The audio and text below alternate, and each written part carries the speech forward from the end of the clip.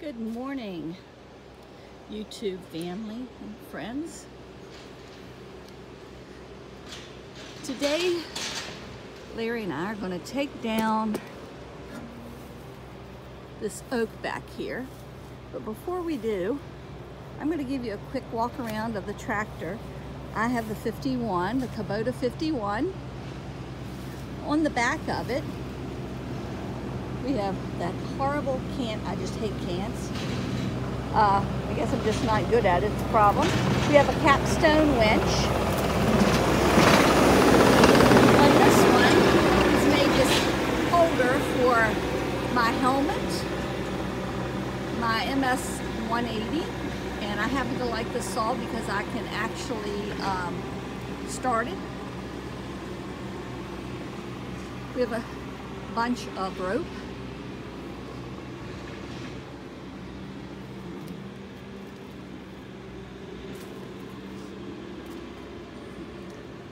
And today I have this, I think it's a 72-inch, God knows it could be bigger, tooth bucket.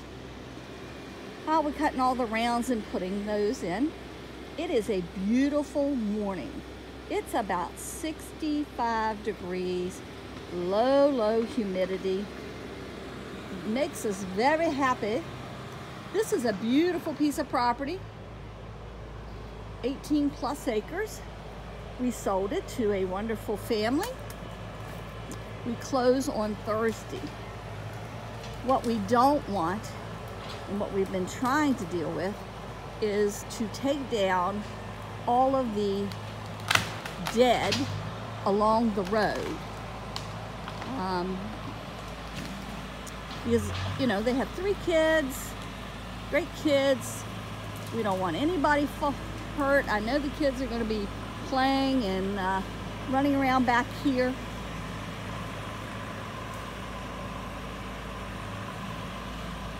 And we don't want anything falling on them. We can't get every widowmaker down, but we are trying to at least get the dead down and off the property before they start building. And so I think the first thing we're going to do is clean up this log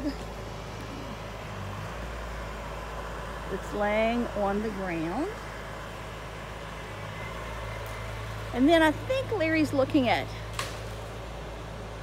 either holding the Bobcat against the dead oak, or maybe we're going to set up the snatch block and the winch. I know that he has the grapple on, and that will certainly do the job of carrying the 10-foot buck sections out.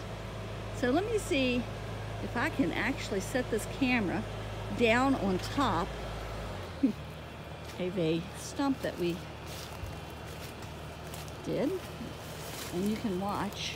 And gosh, I hope you don't end up dropping it on my camera.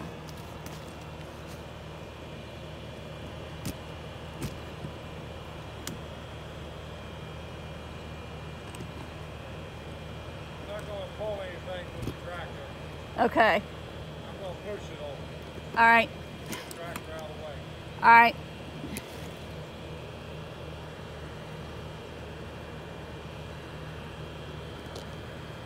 Well, you heard that. He's going to push it over, and I'm going to go move the tractor.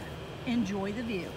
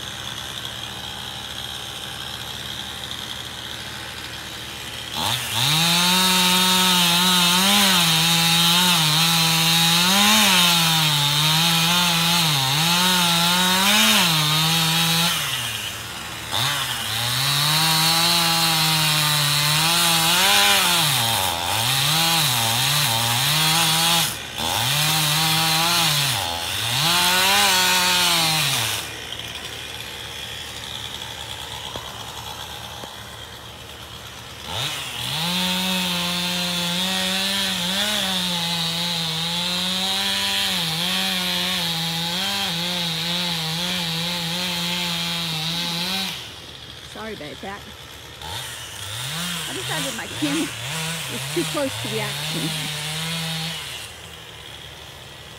The one thing Larry and I need that we do not have and can't make a decision on is we need some sort of walkie-talkie or communication device with each other.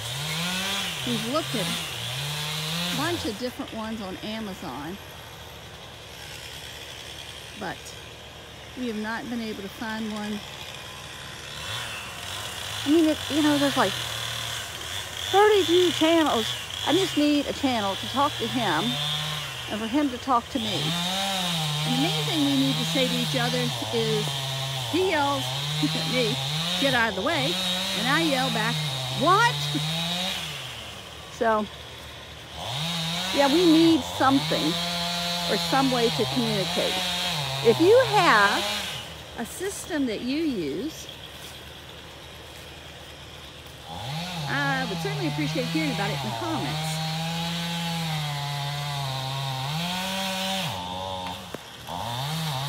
Oh, there it's going.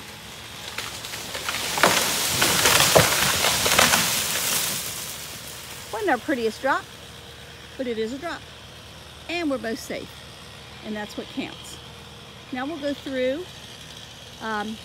he'll bucket, or start bucking it into 10-foot sections for his Halverson. I will clean up all of the tops and save them for my wood bag.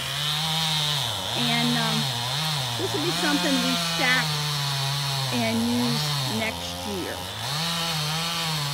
So let me go back here and,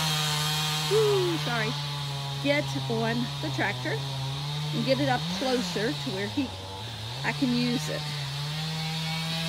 I've already got my saw in the bucket.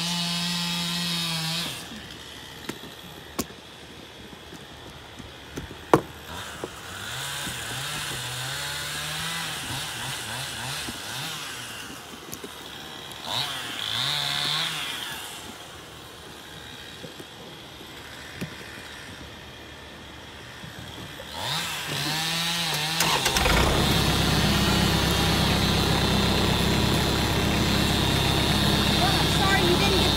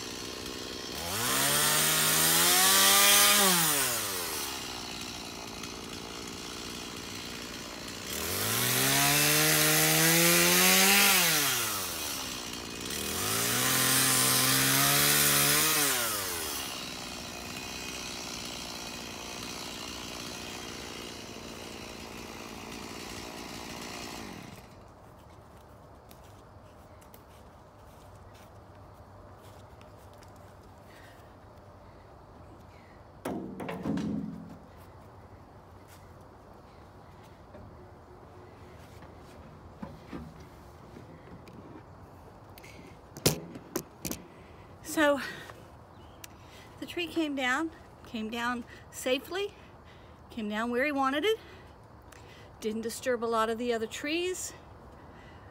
We're trying to keep the property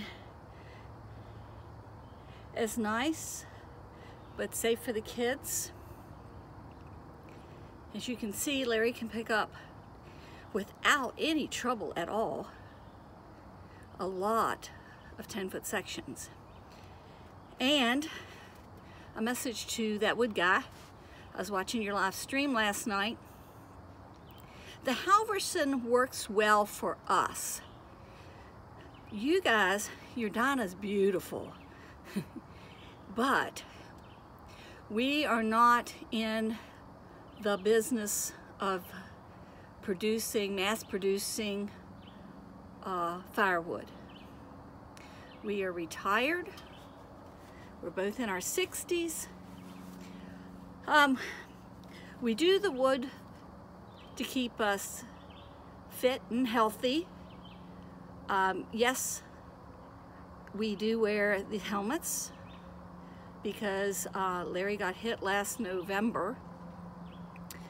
It was a really freak thing. He had taken down a tree. It had fallen. Thank goodness he had his helmet on. It had fallen. And what I have a trouble for him understanding is that the energy from something hitting has got to go somewhere. And it came back, and the tree that he was standing beside was beautifully green at the bottom, but the top of it was dead. And the top of it swung down and hit him in the sternum, and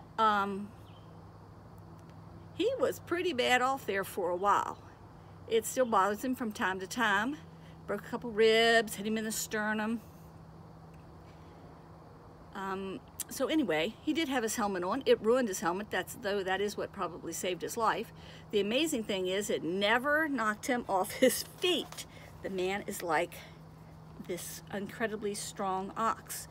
There were footprints where it drove him into the ground. But anyway, so we know better now. When a tree comes down, we stand still for a while, waiting to see what is going to fall.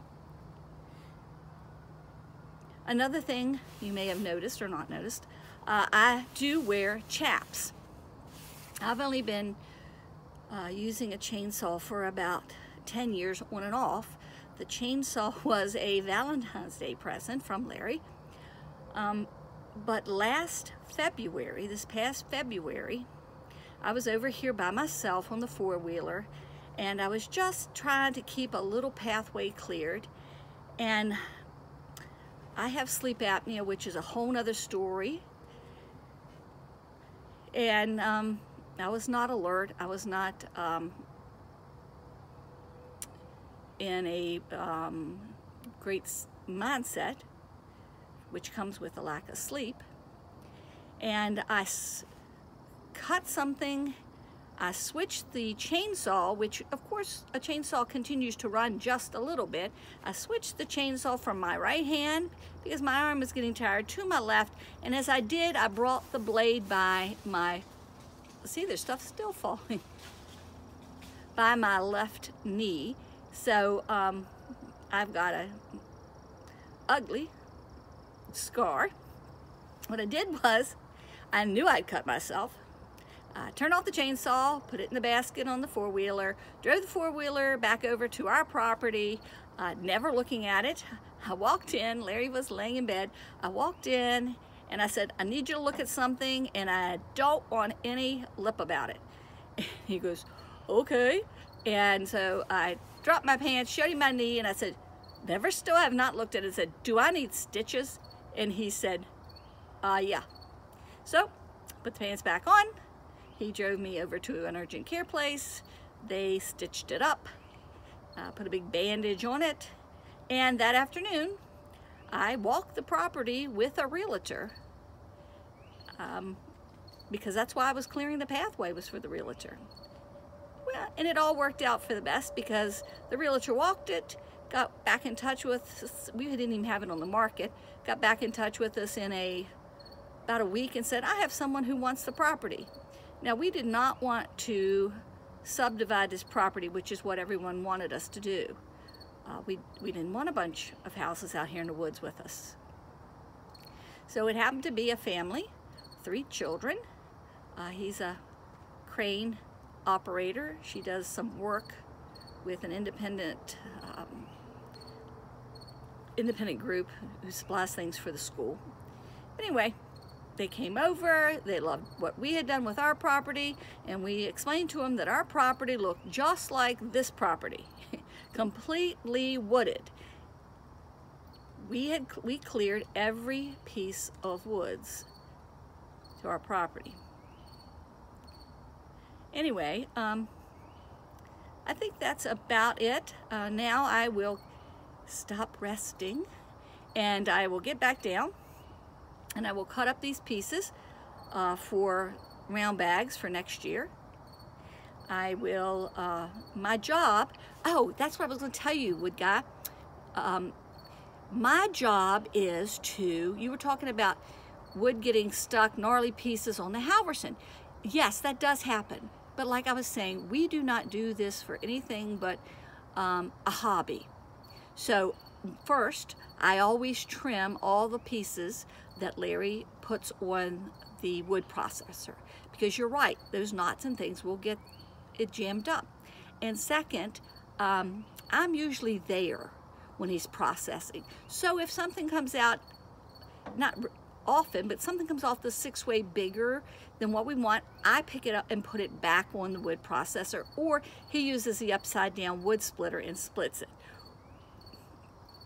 We wanted Larry to be inside in the air conditioning during the summer, and he has heated seat. I know that sounds awful. He has a heated seat in his Bobcat for the winter. I'm okay outside, and I would prefer that he was inside working and processing the wood. So he sits inside the Bobcat and processes. So if there is a gnarly piece like you were asking about last night on your live stream, I usually just undo it. It's not a big deal. I can take care of it. It's a very little price to pay for his comfort and safety. And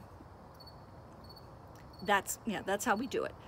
We're very happy with our, I think it's a 120. I know someone had a 140 they were asking about, but we're very happy with our 120.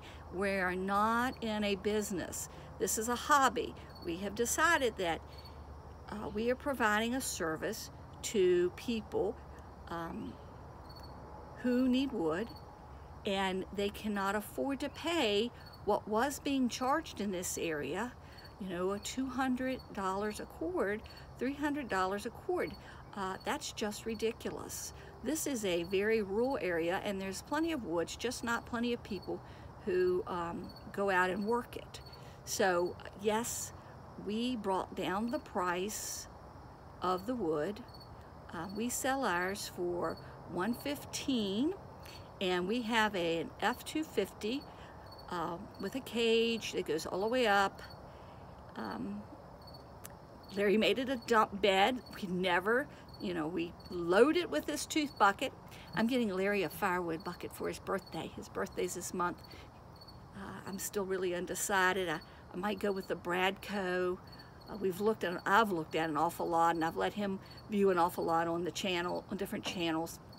But I think I'm going to go with the Bradco and get that. We don't like, dropping all that bark and sawdust stuff on people's lawns, so no one has ever objected. But anyway, I'm going to get him that for his birthday. But we take it's a 70, this is 72 inches what we're currently using to load the truck. We take 4 very, very large scooping, heaping buckets and put it in the back of the 250 in the dump bed. We get to the property, I put the tailgate down, he lifts it, it dumps. We do not stack. I'm too old for that. When we had the kids, they would stack, and generally people would tip them, which was always very nice. but we don't stack. We pull in, we are on your property, less than 10 minutes. We're in, we're out. We've never destroyed anybody's lawn, and we've been kind of wondering about some of the places that people have us back into. But it's all worked out for the best. We're trying to provide a service to people who cannot afford that, you know, $280 a cord. I think ours comes out to about 85 cubic feet. I'm not a mathematician. In fact, I'm not even good at it. I was a first grade teacher, so, you know, ask me something simple. But anyway, that is about it for today. Larry will be back in a few minutes. He is going to finish loading this up. I'm going to finish trimming it up, finish filling the bucket. We're usually can take down about a 80-foot, 15-inch tree and have it completely cleaned up and done for the day in about an hour. But of course, you know, videoing this slowed me down, but then again, it was nice because it allowed me to rest. All right, thank you. I really appreciate it, and if you wouldn't mind, could you please like, subscribe, hit that little bell for notifications, and leave me some comments about A, I'm looking for some kind of walkie-talkie communication system, and B, if you have a comment or an opinion on a firewood rock bucket, I'd appreciate that too. Thank you, and have a good day. Enjoy the last view of the woods. This is ours until Thursday, and after Thursday, it goes to a really nice family who will build their forever home and hopefully love it as much as we love our forever home. Have a good day, you two friends, and be kind to each other. Remember, this pandemic is hard on everybody. And not everybody has the escape of some place as nice as the woods to go to, or even as nice as just having a family to go to. See you next time.